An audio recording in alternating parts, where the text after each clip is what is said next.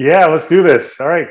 Good morning, good afternoon, good evening. My name is Paul Delaria, and this is Do Hard Things Tech View, where our goal here is to inspire, inform, and immerse you in the technologies that drive AWS and cloud. So, Ernest Mueller, welcome to Do Hard Things Tech View. Thanks for joining us today. Howdy, thanks, Paul. Now, my understanding is you're the director of engineering at one of our great partners, 6ix9ine. That's right. I head up one of our halves of our technical team here at 6ix9ine. We're a cloud and DevOps consultancy that help people move into the cloud and help people improve their ability to use the cloud. I've been awesome. Yeah, tell me a little bit more about yourself. Yeah, I've been leading technical teams for about 20 years, mostly product teams, DevOps teams, and I decided to try my hand in the consulting space, and it's been a lot of fun so far. I also author a line of LinkedIn learning courses on DevOps, so if you're sitting there being like, he looks familiar, I wonder why, I get that time to time. Cool. Well, yeah, I'll have to check out those DevOps courses. I just clicked connect on LinkedIn with you. So I'm looking forward to learning more about that. Tell me a little bit about 6ix9ine and kind of what we're here to talk about from a technology perspective. I was pretty excited when you agreed to come on board, share your story. Yeah, well, thank you for having me.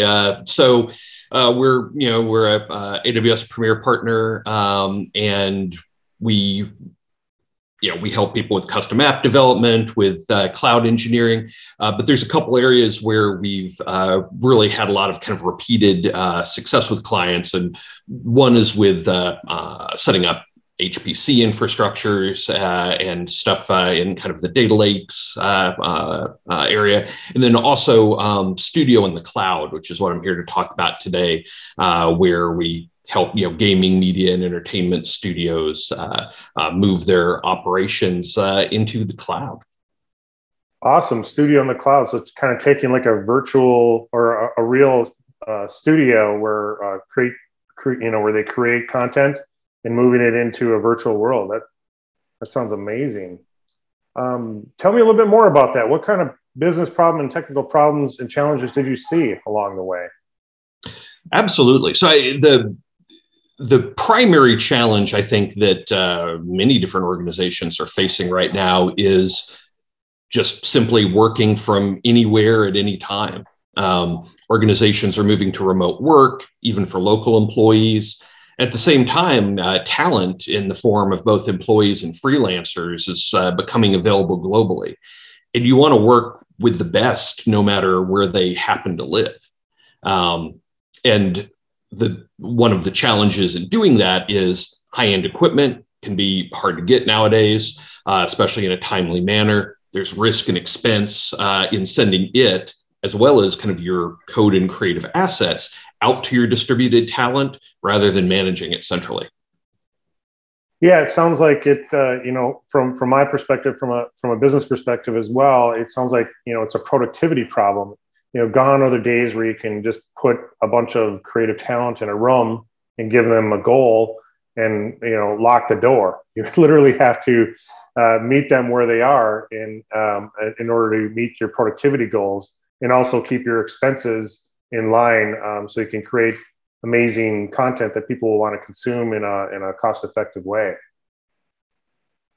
Definitely. And, you're collaborating within your team with content partners. You're in a very real sense, your people have become a cloud, right? And so that means that the cloud is the best way to empower their work.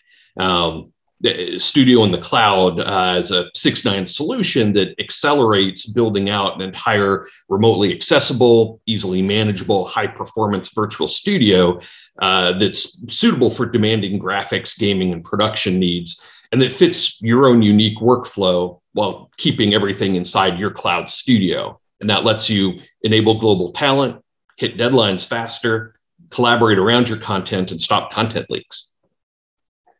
Yeah, security is job zero in any cloud, especially in AWS. And in order to take advantage and earn the trust of our customers, we have to stop content leaks and ensure that security is done right and done at every level along the way. Absolutely. Ernest, question for you. This is Do Hard Things Tech View, and we're people that are watching this are probably like, I'd like to see what this looks like. Do you have any kind of visual aids or reference architecture that you can share with us that we can walk through? Absolutely. Let me share my screen, and I'll start by kind of showing our reference architecture, and then later on we can move on to a demo as well. So at a high level, what we do is build out a self-service cloud studio in your cloud account with all the software services and tools you need. And since it's all in your account, all the pieces of the solution can be fully customized to your needs, and you can take the code and customize it yourself too. It's all using standard AWS services and open source. We've set studios like this up for a number of top tier gaming companies, including our friends at Gearbox Software, who are publishers of Borderlands. It's also in use in standalone media and entertainment studios like Mechanism Digital and Art Jail, and advertising studios like Swift Response. Yeah, that's great. I understand. So this is a kind of a reference architecture built off a real world example of a customer that's deployed studio in the cloud. That's right. Maybe Ernest, you could walk me through. I see you have programmers and artists, with PCs and games in the upper right-hand corner there. Can you kind of explain what a day in the life of a virtual artist would be like, and how they would leverage all this cool infrastructure? For sure. So from the artist end, we have a kind of self-service UI that lets them go in, see what workstations and storage have been provisioned for them, and basically click to connect. And they're using either one of the industry leading display protocols suitable for creative and gaming use, Teradici's PC over IP, Amazon's nice DCV or Parsec, so that they get 4K resolution, high frame rate, high color accuracy, and they have local hardware support for peripherals like game controllers and art tablets. This integrates with your own SSO or Active Directory so that it's all single sign-on both to the cloud UI and to the actual workstations. Yeah, that's great. It shows that we're really focused on the end user experience and allowing them to consume the technology in the way that allows them to be most creative as possible. But I'm interested, this looks like a lot of boxes in a very complex architecture. How do you take something complex like this, in TechView and simplify it, right? Can you walk me through that end of it from an infrastructure perspective? Absolutely. Yeah, that's the real trick. So what we do is we build out the networking and server infrastructure as code using Terraform in AWS with secure network connections to your on-premise systems or other cloud providers as needed. We also build out a virtual image creation pipeline in Packer to create default Windows and Linux workstation images with the software and configuration that you want available to your users. Unreal Engine, Visual Studio, Maya, Blender, Adobe, whatever clients and plugins that people need. Yeah, so Ernest, I've heard you mention Terraform. I heard you mention Packer. I bet you there's probably some secrets management being done here with Vault, or it could be done here with Vault, which leads me to kind of one of the things that I like to think about when it comes to choosing your cloud, which is choice, right? Having the ability to choose the technologies that make it you're most comfortable with. So you mentioned HashiCorp products, and you've mentioned Windows services. Tell me a little bit more about the choice that the choices you've made here, and why you chose those particular partners to work inside of these environments with 6nines. For sure. So from a HashiCorp perspective, we really like the HashiCorp tooling, Terraform, Packer. They allow us to really develop our infrastructure as code, and in a cross-cloud manner. Since they're open source, we can extend them as needed, and we also find that their technology is commonly understood by just the technical world in general, so that people working for clients are likely to have had some expertise in them, so that they're more comfortable with them as well.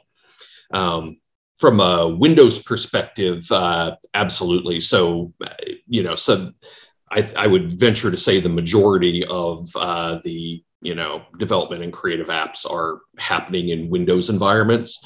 And so it's very important to us to provide a Windows environment that works just as well as as a Windows environment that happens to be in your office or whatnot, hooked up to Active Directory, managed via GPO policies. You can use all the tools and techniques that anybody that knows how to install your creative apps on Windows can easily use this as well.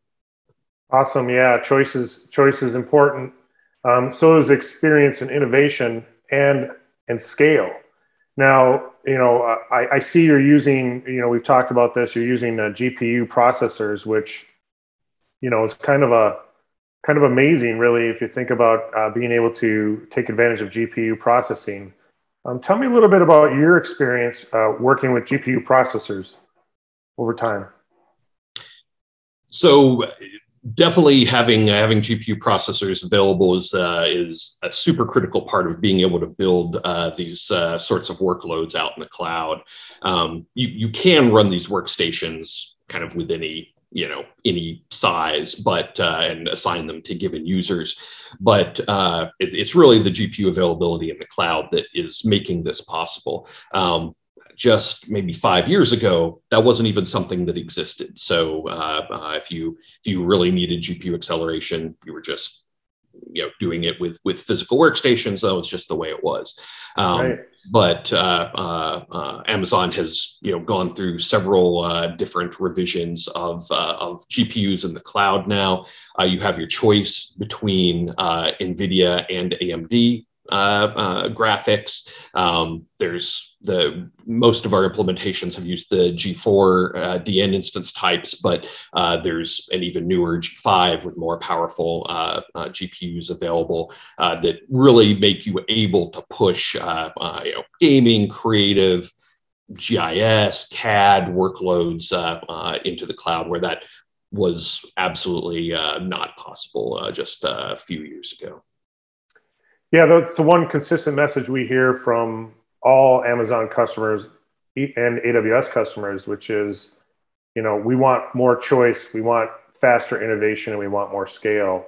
So the next generation of GPU processors, I'm sure, being able to have access to them faster will allow these people to, increase their productivity and lower expenses and create even more wonderful content for their end users.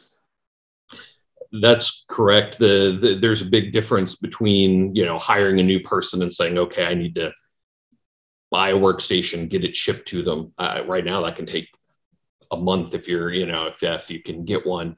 With this model, you onboard a new person immediately. Like all they need is just a commodity laptop of Mac, PC, Linux, whatever they have, and suddenly they have a kind of click of a button. Here's GPU workstation, has all the software on it. They can be productive, first part of day one.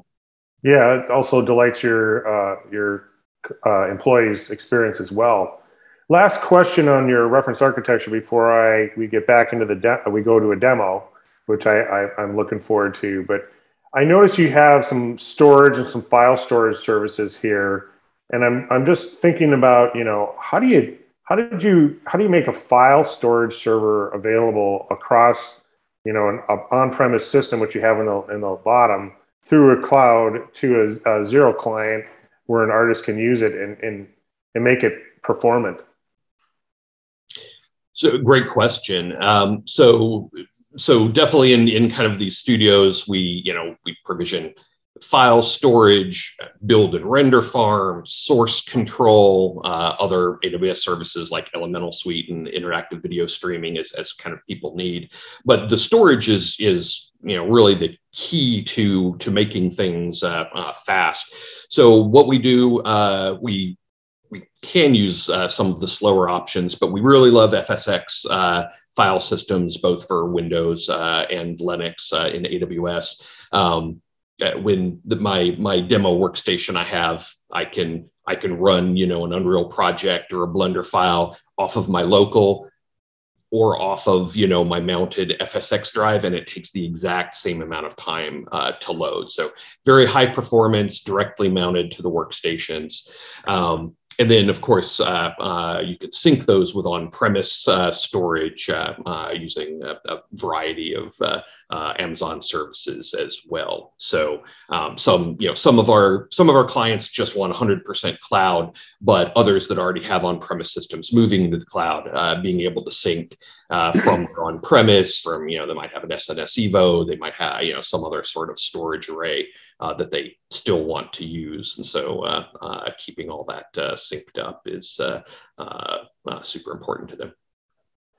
Yeah, I agree, and it really shouldn't be about where does the technology exist. It should be about what's the end user experience like, and how do we continually innovate to improve it, in a constant improvement environment. So, Ernest, thank you for sharing this reference architecture. I really appreciate it, but I have a question for you. This is TechView, and we do like to see the technology in demonstration form. Can you? You mentioned a customer. I was wondering if you could kind of walk us through, a demonstration of what this looks like. Absolutely. So here I'll bring up a demo. This is going to be a system similar to what we set up for Gearbox software. And it's, help them reduce onboarding times from, a week to an hour for a new person, reduced, build and render times. So essentially you log into the interface. I'm going to show you the administration interface first. AWS services, there's a lot of them. Operating in the cloud can be complex.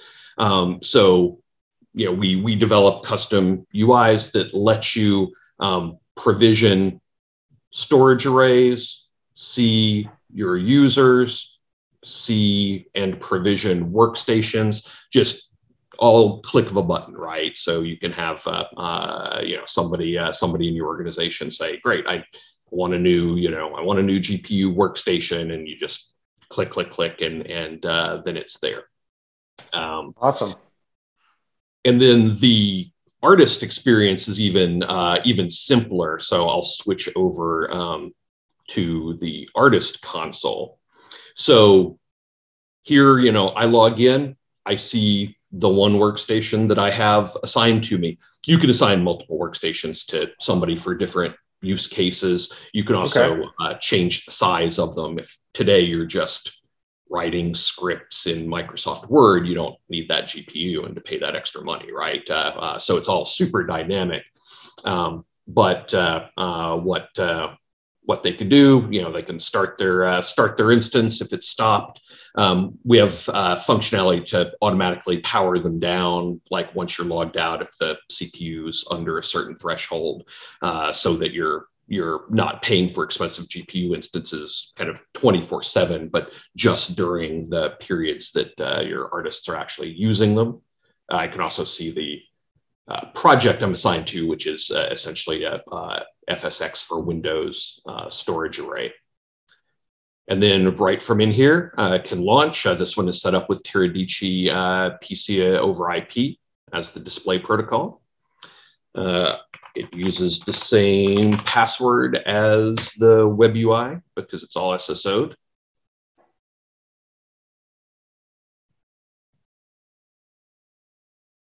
The live demo.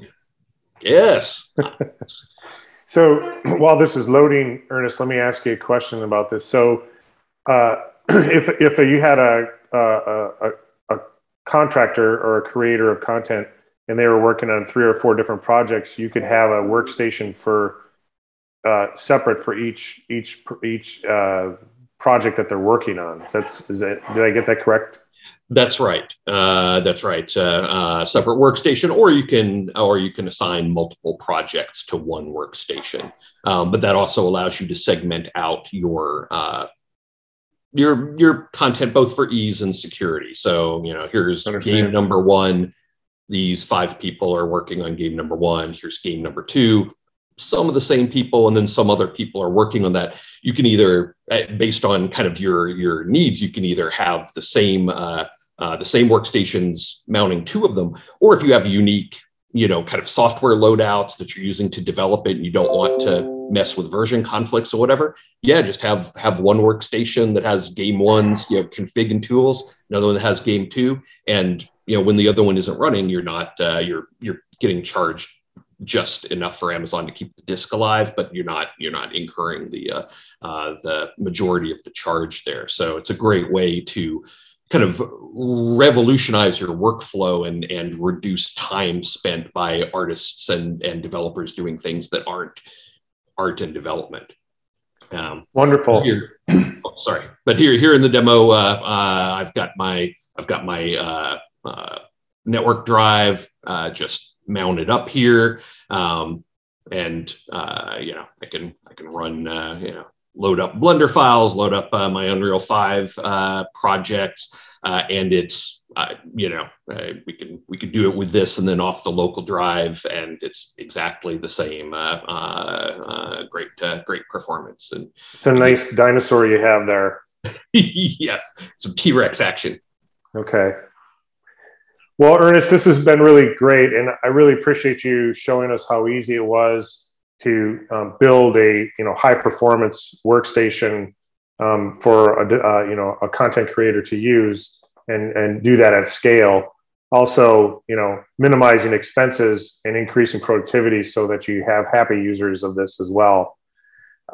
We need to wrap, but I'd just like to ask you a couple of final questions here, Ernest. Or if you have anything else you want to share as well. But this is really great. Besides customers that are like, I want to, I'm looking to move in this direction. What help do you need to share this kind of technology with additional people in the world? And what can we do here at AWS to help you with that and anybody who watches this program? Great. So feel free and go to studiointhecloud.io to kind of learn more about Studio in the Cloud specifically.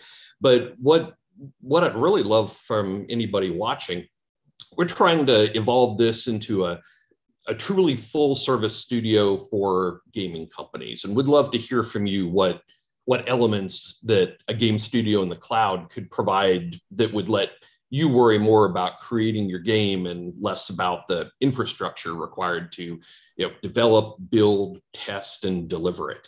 We'd like to take this farther and farther into being something that would let you stand up a whole studio immediately and have everything you need to just get to work. And that feedback would be great. Yeah, we're a very feedback-driven organization here at AWS and 6ix9ine. That's what makes our partnership so great. And without feedback, we're guessing at what our customers want. So by all means, I'd ask, first of all, Ernest, thank you for taking the time today to share this content with people, and thank you for being an AWS partner. I really appreciate it. And I look forward to working with you more in the future on projects like this. If this was valuable to you, the people who watch this, please click the like button and give us some feedback and reach out to Ernest at the website. Give us that website one more time, Ernest. Certainly, it's studiointhecloud.io. You can also find me on Twitter at Ernest Muller. Feel free and hit me up there. Connect with me on LinkedIn, that sort of thing. Really appreciate you having me, Paul. AWS has been a great partner. The AWS Game Tech team has been really great about giving us feedback and working with us on client implementations. And it's exciting, fun field. Yeah, I really appreciate it, Ernest, and thanks for joining Do Hard Things Tech View. You have a wonderful afternoon. You too. Thank you.